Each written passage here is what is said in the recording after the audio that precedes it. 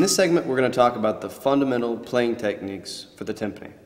So first, let's start by figuring out how we're going to set ourselves up to play the best we can play.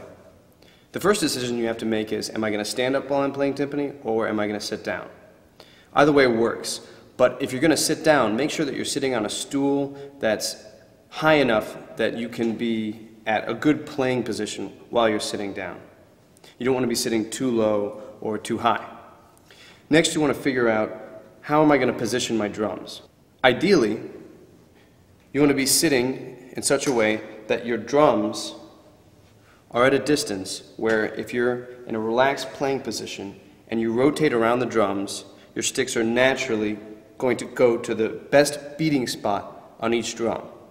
So, the larger the drum is, the further in from the edge you want your beating spot to be.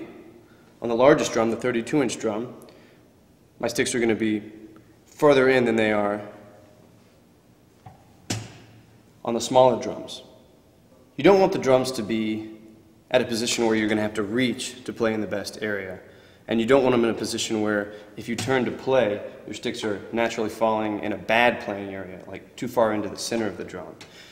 You want to do everything you can before you even start worrying about how you're going to hit the drums to make sure that you're going to be playing the drums in the best spot to get the best possible sound. You want to set your drums up in such a way that there's a line between your 29 and 26-inch drums that goes directly up to the conductor. And in that same field of vision, that's where you want your music stand, right in between the 29 and 26-inch drum.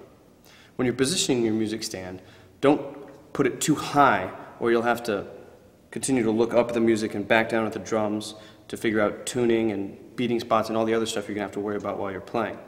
You also don't want it so low that it's resting on the drum heads or impeding the resonance of the drums as you're playing.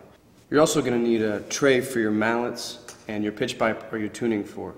So it's a good idea to either position it in between two of the drums where you can have easy access to it, or behind you, whichever you're more comfortable with.